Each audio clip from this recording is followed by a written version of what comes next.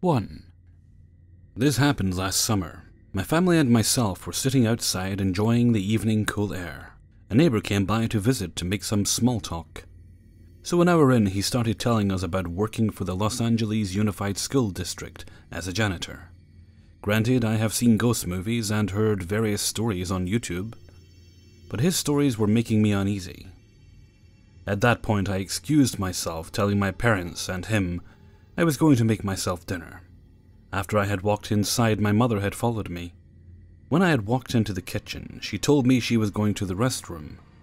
Once she comes back, she will make herself something. I put some leftovers in the microwave, and as I was waiting for my food to warm up, I was fixing the TV antenna. I should state that my mom's sister had died the year before. My cousin had her cremated and my mom has her urn.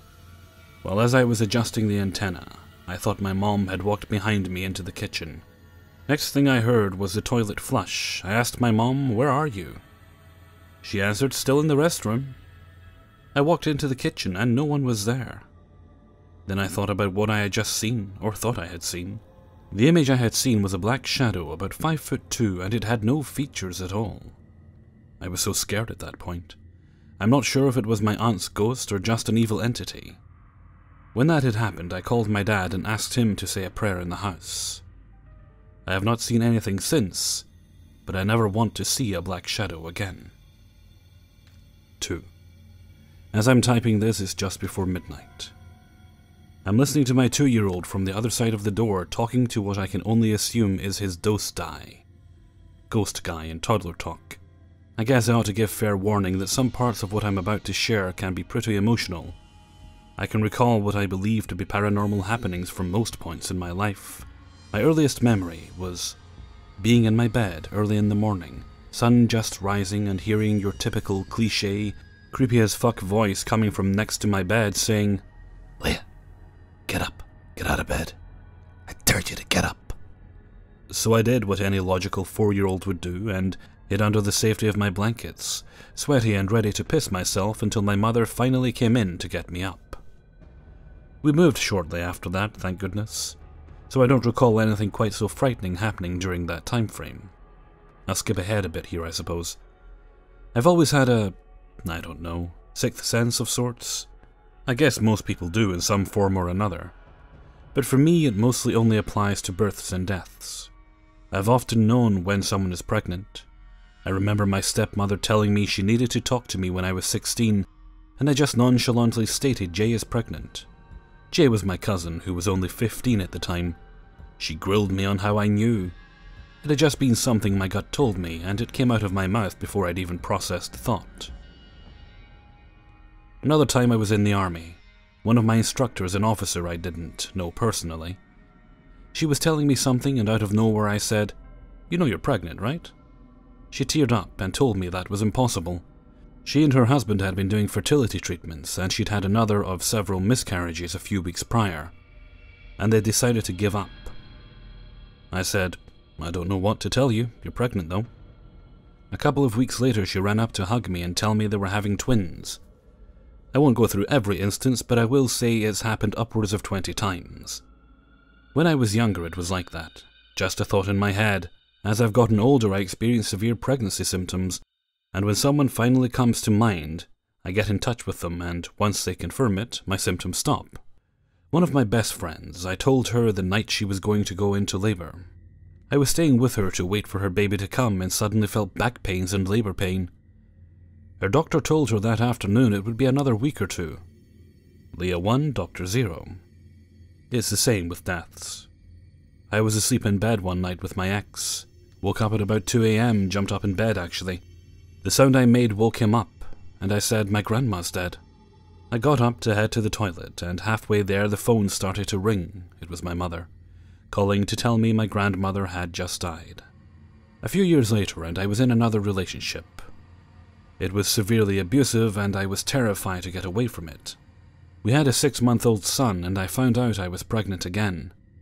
With this second pregnancy, something always felt off.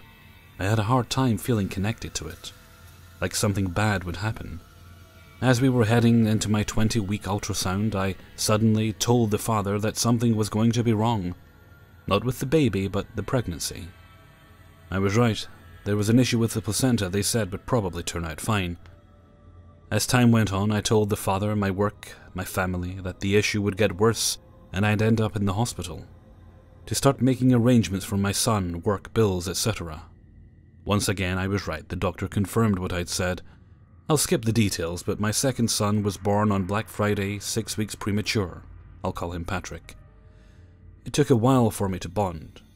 I was convinced he was going to die, even though, other than being small, he was perfectly healthy.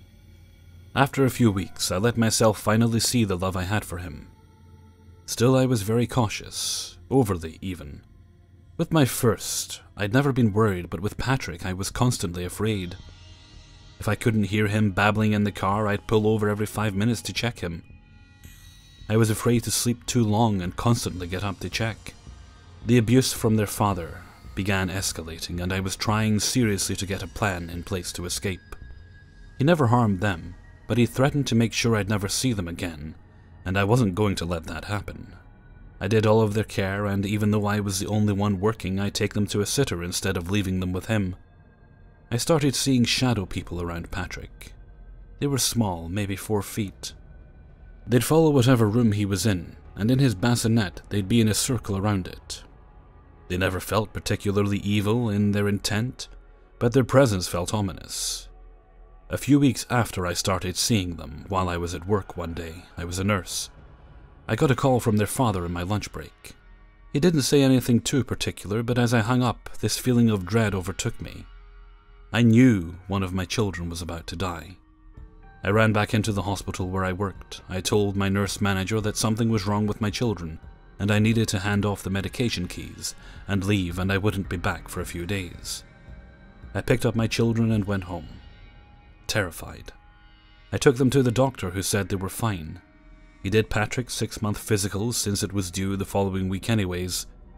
I spent 4 days forcing myself awake, watching them. The 4th night I couldn't keep my eyes open. It was around 3 a.m. and Patrick was hungry. I was trying to feed him and kept dropping the spoon from exhaustion. The father insisted I close my eyes, he'd feed them, and wake me up to put Patrick back to bed as I always insisted. He never woke me. Instead, he put Patrick on the couch asleep, stole my ATM card and left. He was hiding a pretty nasty drug habit. Crack along with his other wonderful attributes. I was awoken 5 hours later to him telling me Patrick was not breathing. I started CPR as I told him to call 911. I buried my son Mother's Day weekend, just before he turned 6 months. I'm going to leave a lot of these next details out, as they don't pertain to the paranormal. But I'll say this.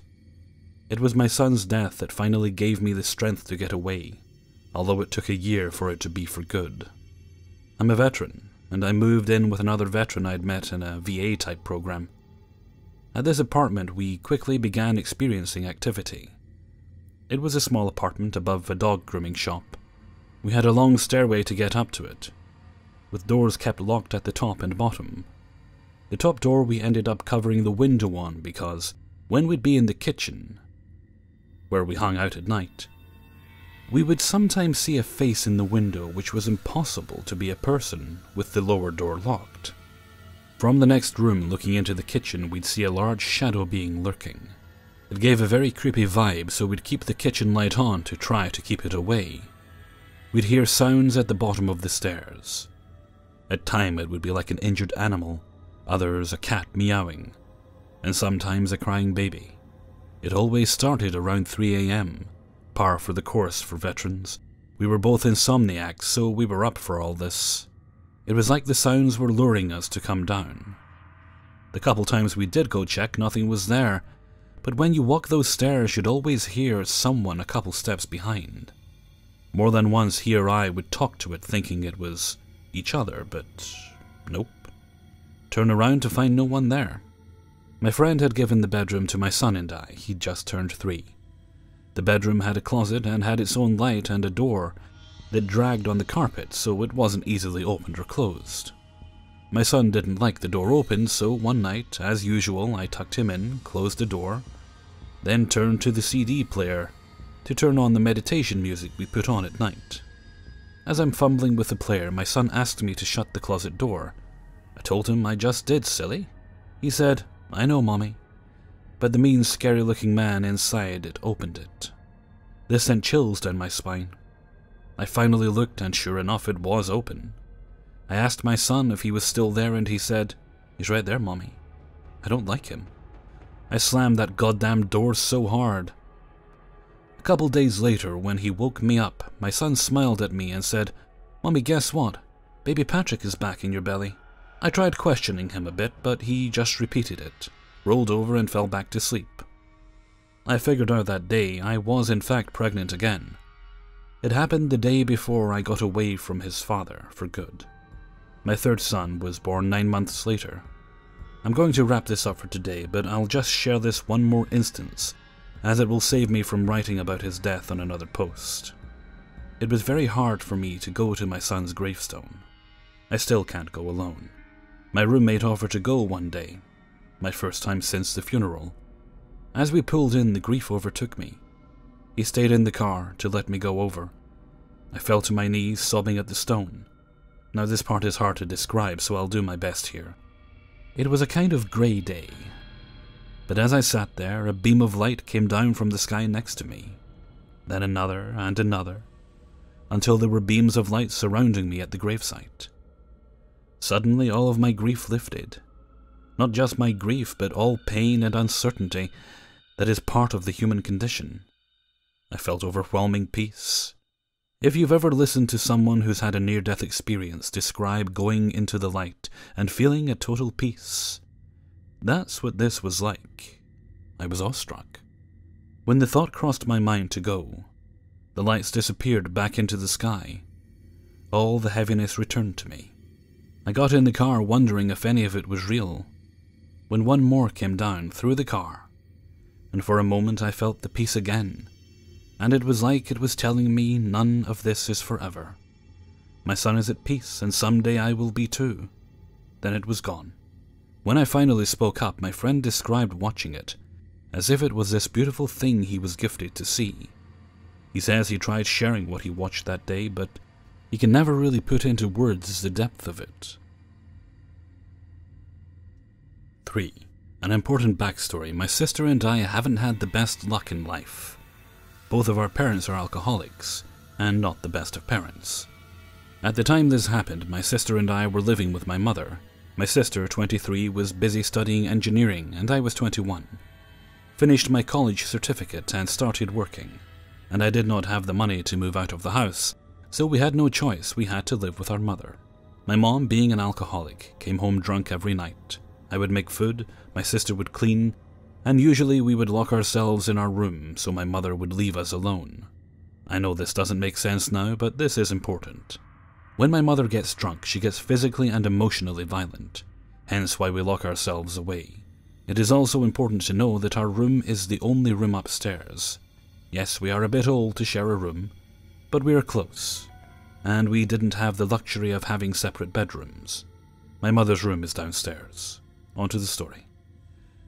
This particular week, my sister was studying for exams, and like always, when she needs my mother to leave her alone so she could study, my mom would fly off the handle. So this night we made sure to be out of the living room, upstairs, and locked in our room before she came home. So when we heard her come in, we shouted a hello and stayed in the room. I was always so scared she might do something. I knew my sister would be up till late studying, so I went to bed. Then I kind of started to wake up from my sleep, but not completely. I knew my sister was next to me, and she had her laptop on and the lights were still on. Then I heard my mom coming up the stairs and I freaked out completely. She rattled on the doorknob. Then, noticing it was locked, it made her angrier, and she tried to break through the door. I bolted to the door and froze as I stood against the door to keep her out. I couldn't move. I tried yelling for my sister to help me keep our mom from coming in, but nothing would come out.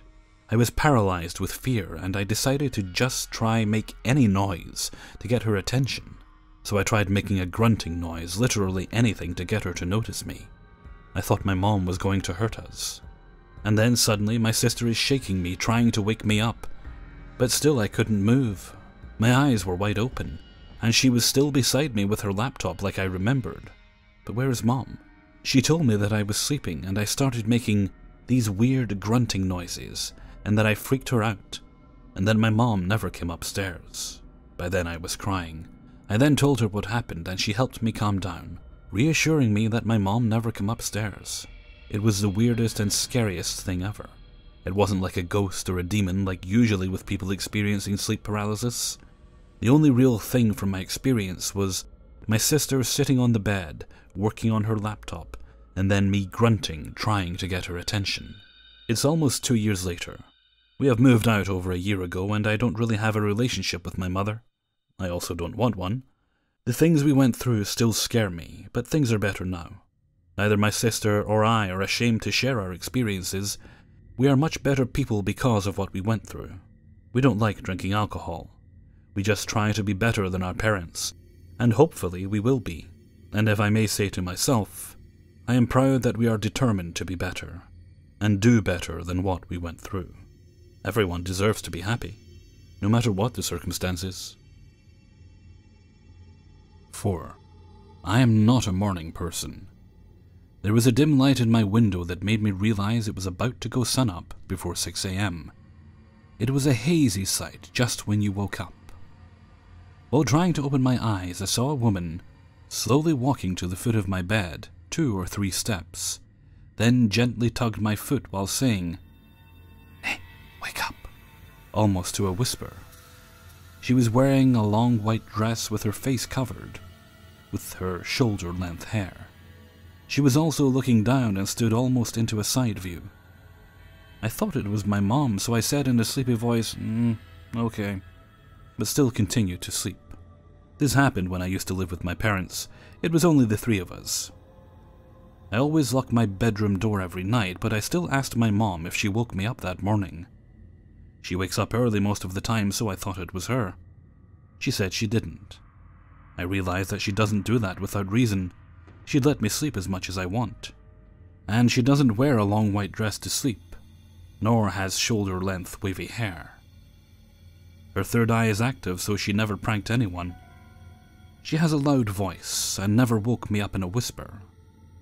I got goosebumps when I realized what happened. Then she told me not to sleep with lights off again. It was not my mom who woke me up. 5. I've always been fascinated with the paranormal ever since I was a kid. This happened to me when I was around 10 years old in the house I grew up in, and as far as I know, it is not haunted. It was after school time, so I invited my younger cousin to play in our house. I remember it was around 3 p.m. If you are standing just outside the house, the only light source would be the small skylight in the dining area, the front windows, and the small window in the kitchen at the rear part. The rest was dark. It was dead quiet. There was nobody home. As we were about to walk in, a meter from the front door, I stopped. I saw a tall shadow hat man who ran from the master bedroom straight into the dining area. I saw him through the half-length screen door. What paralyzed me into place is when he stopped for a moment to turn his head to face us. Then he continued on his way, running out of sight. It was an exaggerated way of running. The length that he ran is only less than 5 meters wall to wall, so imagine how fast it happened. I was sure it was neither from my family nor a robber, because he disappeared in the wall of the dining area. I looked at my cousin horrified while asking her, "Did you see that?" She nodded yes. What did it look like? I asked again to confirm that I was not hallucinating. It was a shadow man with a top hat, his head turned to look at us. She replied in a panic. Then we both automatically knew what to do next. Run away as fast as we can. Whenever I remember it, it is always in slow motion. He was a pure shadow, faceless, but he had a full, tall human figure. This only happened once, and I will never forget it. Hey everybody, Hellfreezer here, and thank you very much for listening to 5 True Scary Subscriber Stories, Episode 68. Thank you very much to everybody who sent their stories in for use in this video.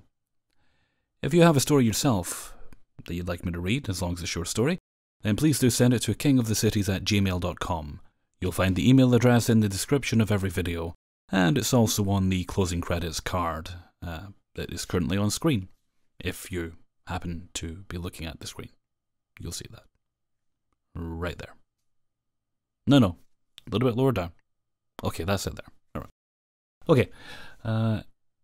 All I ask is if you send your story in, you just label it for me, so what type of story it is, and just be as detailed as you possibly can. The longer the better. Okay, with that, I think I'm going to head off for now. So until next time, thank you very much for listening, and take very good care of yourselves.